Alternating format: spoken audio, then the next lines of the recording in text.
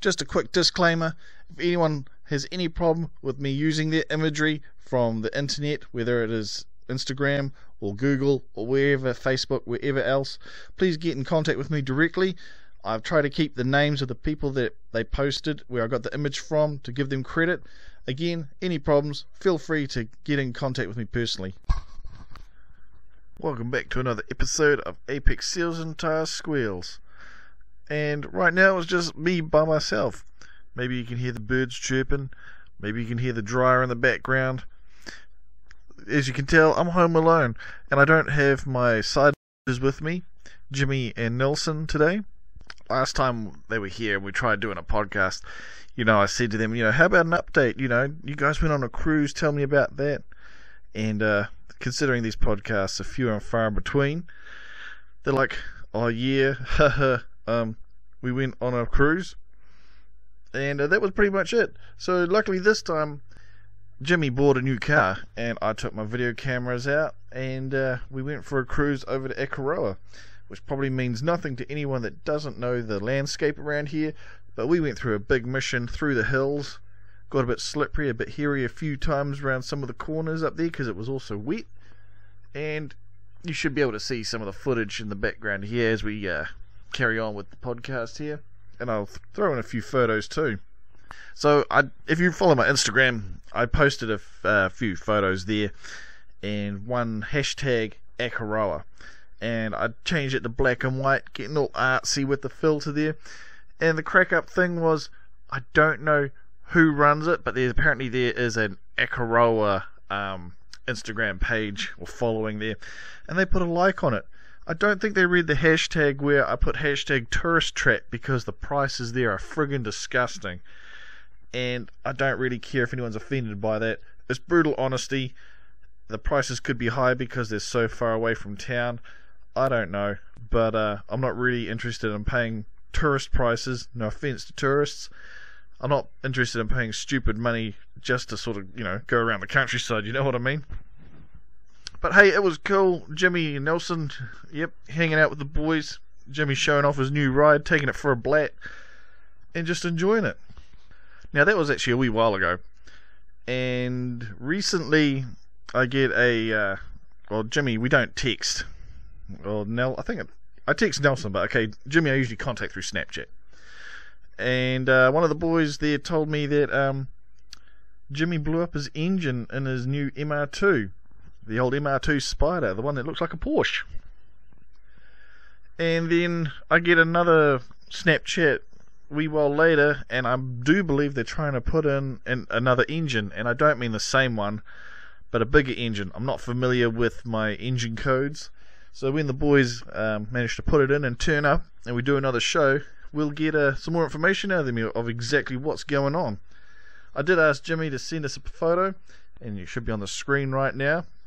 I thought I screenshotted another photo, but hey, the boys are happy. And what else has been going on? As I go back to my images and things for reference. As you may or may not know, it's been a while since I've actually done anything on Project Fatwagon on the rest of my channel. Again, I think I have said before, I was borrowing a welder, and as it was a borrowed welder, someone else needed to borrow it.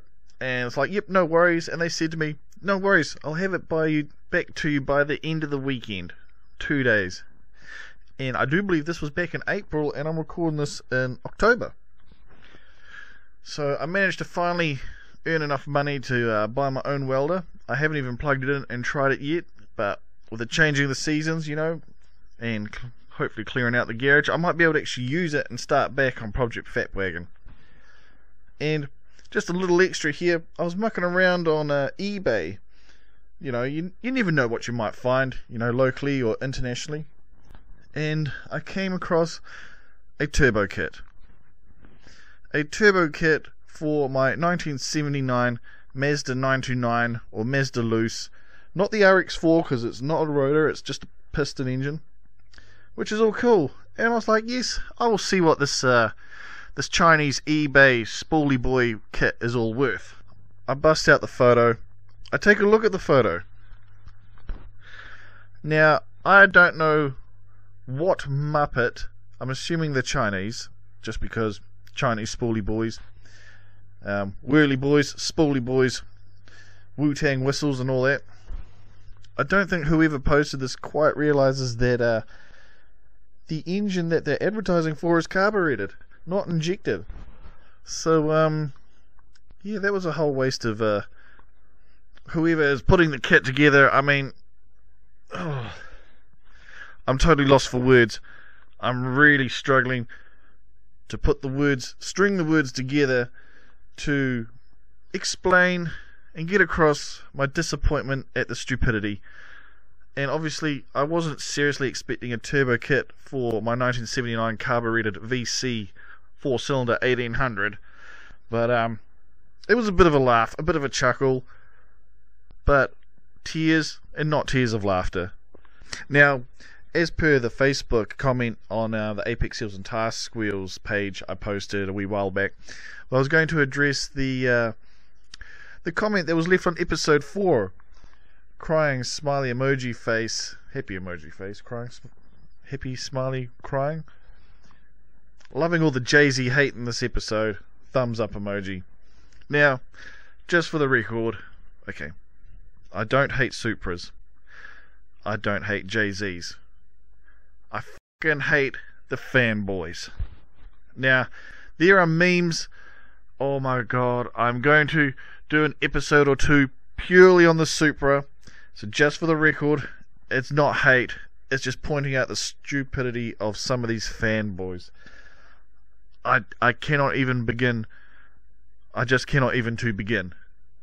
Once again, I'm lost for words, and that's incredibly unprofessional for trying to make this a nice professional podcast, but I am lost for words. Next we have here was actually taken from last night. A little car or person advertising that they're vegan. And I can't remember if it's actually one of those new electric cars. This goes with the typical trend of vegans having to let you know that they're vegan, which is all fine. So it was good for a laugh when I took the photo. But then I realised this vegan must be drunk. I kid you not, I don't have footage because I was too busy driving trying to dodge this fucking idiot. Actual fucking idiot. Because they're swerving all over the road.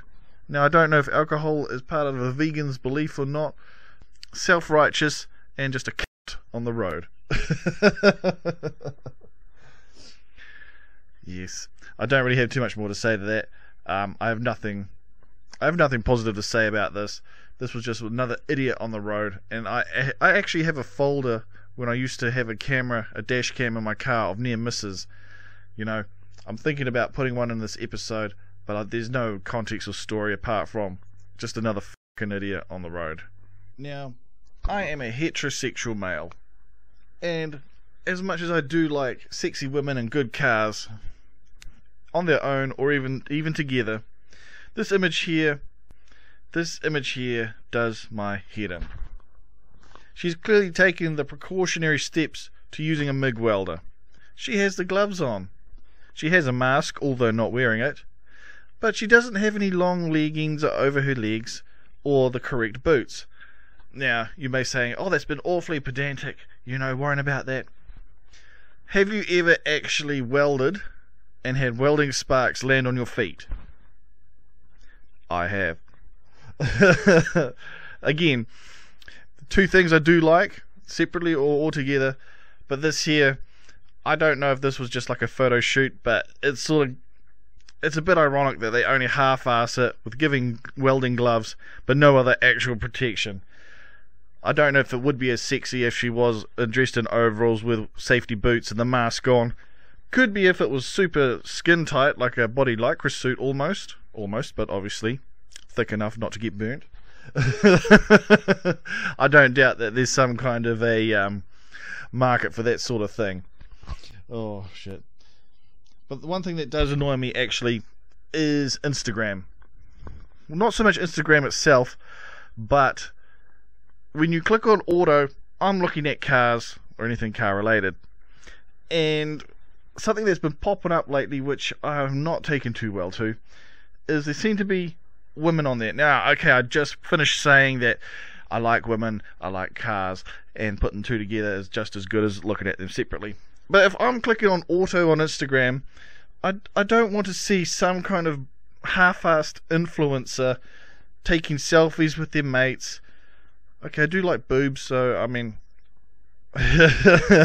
she may have her bra on and all that, but you know what I mean. Like I'm clicking on auto, and I'm looking to look at cars. Now, obviously at the top section here, you see auto, humour, TV and movies. And if we go to the next picture here, where there's a woman in a bikini, you see auto, humour and comics. Now, I'm not saying maybe she should be in the comics section, but I mean, if I want to look at scantily clad women, I generally don't go to the automotive section, you know what I mean.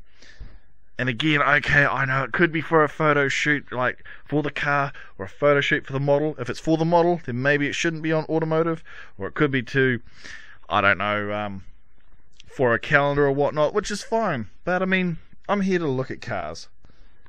But even in the second picture is not the reason why I took the picture, the screenshot, and it wasn't, well, it's a part of my rant, but the real reason why I took this one is the elephant in the room. Boom in the middle, the food market, the car with a radiator fan, which looks like it needs an extension cord. I have no idea how this fan works. Yes, it was a video. When I say I don't know how the fan works, I don't know if he has a generator, if he has an inverter. I don't know the thinking behind it, other than perhaps I need a radiator fan and all I have is the one from my house. But yeah, you're not doing anyone any favours, certainly not to the rice community, eh? Oh, and just one more little tidbit while we're looking at this picture here. You look in the top right and it says the Fast and the Furious little Hot Wheels, well, it is Hot Wheels cars there. I was at my mate's place last night, who is now a hard Hot Wheels collector. I should actually take a photo. I might even do a wee snippet on the show of it. But they've got some cool cars, but me personally, I can't take the franchise serious anymore, and I haven't been able to take it seriously since after the third movie. I'm guessing that's an Audi with a huge subwoofer. I have no idea if that's photoshopped. I don't really care. I think it looks kind of cool, actually. Now, there's one thing I've always wanted to know since like high school science, is that can you power a car with a subwoofer? And you're probably thinking, either you're thinking, no, because it makes noise and vibration and blah, blah, blah, blah, blah.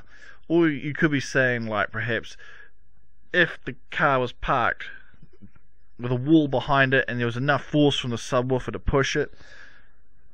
I don't know. I mean, I'm not a scientist, and I'm not confident in saying that, yes, I'm not confident in saying that, yes, it would actually be able to power it. But I imagine this is how it would be done. And as we look at the next one, that is probably the size you're actually going to need. Again, that has to be photoshopped. They can't even close the boot. I mean, it'll be cool for a promotional tool, whether it's real or not. But I mean, I've always wanted to know, can you actually power a car with a subwoofer? I mean, it also depends on the music you're playing. And I don't know about the vibration with other traffic on the road or anything. I don't want to get too sciencey. This is just for a laugh. But it's a serious question I've posed since high school. Can you actually power, or move rather, can you move a vehicle using a subwoofer? And I probably do mean faster than a snail's pace, depending on the beat. I mean, like, can you actually power it at like reasonable speed on the open road? And if you've made it this far into the podcast, I greatly appreciate it as we come up to our very last one here. In case of emergency, break glass for a 10mm socket. Now, I'm guessing this is not a meme, looking at the packaging in the background there. But this here, if you ever lost for Father's Day, birthdays, Christmas, for any man that knows how to use a spanner, use his socket set. Yeah, socket set's probably better than a spanner, but you know what I mean. Someone that knows the way around tools, you really need to get them a couple of these. And the reason why I say a couple, this is not endorsed. I'm just saying that, you know, the way that 10mm sockets disappear, you probably want a spare. You probably want a good 2 or 3 of these on the wall at least. Oh, yes. I find it ironic considering I can't even find my entire socket set right now while I'm trying to get back onto fixing Project Fat Wagon. And once again, like I said, if you've made it this far, thank you very much. Fingers crossed that we have my boys, Jimmy and Nelson here next time. And I do have another special guest, probably a little different flavour when he turns up, which will be all cool. But like I said also, upcoming shows, there's going to be a Supra show, or 2, or 3, or 4, an RX-8 show, because obviously I own an RX-8 and I have to be able to take the piss out of myself if I'm going to make fun of other makes and models and vehicles. And definitely a Honda show. And there's probably going to be a Honda show where I'm just going to bitch about trying to find one of these Series 1 late 70s Honda Civics. And thank you very much. Cheers.